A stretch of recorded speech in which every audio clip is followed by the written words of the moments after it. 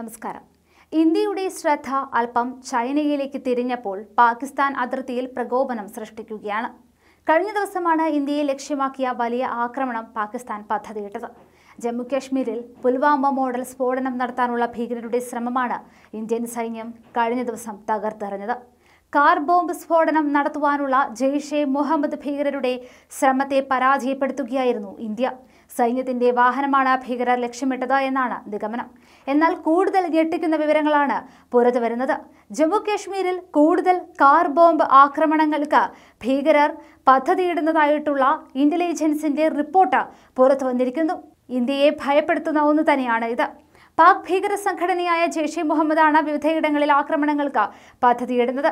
കാശ്മീരിലെ 3 ഇടങ്ങളിലാണ് ആക്രമണത്തിന് സാധ്യത എന്നും മുന്നറിയിപ്പുണ്ട്. നൌഗാം, ശ്രീനഗർ, കുൽഗാം എന്നീ പ്രദേശങ്ങളെയാണ് ഭീകരർ ആക്രമണത്തിനായി ലക്ഷ്യം വെച്ചിരിക്കുന്നത്.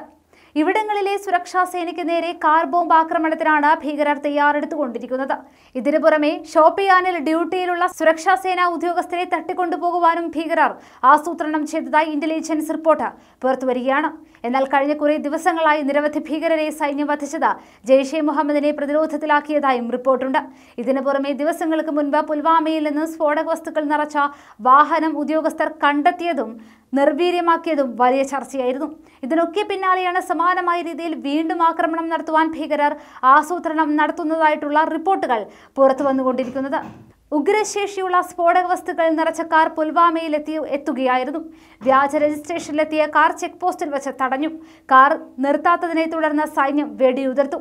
കാറിലുണ്ടായിരുന്ന ഹിസ്ബുൾ ഭീകരൻ ആദിൽ ഓടി രക്ഷപ്പെട്ടു. അയാൾക്ക് ജെയ്ഷെ മുഹമ്മദുമായി ബന്ധമുണ്ടായെന്ന് പോലീസും വ്യക്തമാക്കി. കാറിൽ 45 കിലോ സ്ഫോടക വസ്തുക്കളാണ് ഉണ്ടായിരുന്നത്. രഹസ്യവിവരത്തെ തുടർന്ന് കാറിന് വേണ്ടിയുള്ള തിരച്ചിലും നടത്തിയിരുന്നതായും പോലീസ് അറിയിച്ചു. മേഖലയിൽ നിന്ന് ജനങ്ങളെ ഒഴിപ്പിച്ച ശേഷം നിയന്ത്രിത സ്ഫോടനത്തിലൂടെയായിരുന്നു കാറ് സൈന്യം തകർത്തത്. കേസന്വേഷണം NIAയ്ക്കും കൈമാറി. അതേസമയം ജമ്മു കാശ്മീർ അതിർത്തിയിലെ പാക് പ്രകോപനങ്ങൾ ആവർത്തിക്കുകയാണ്.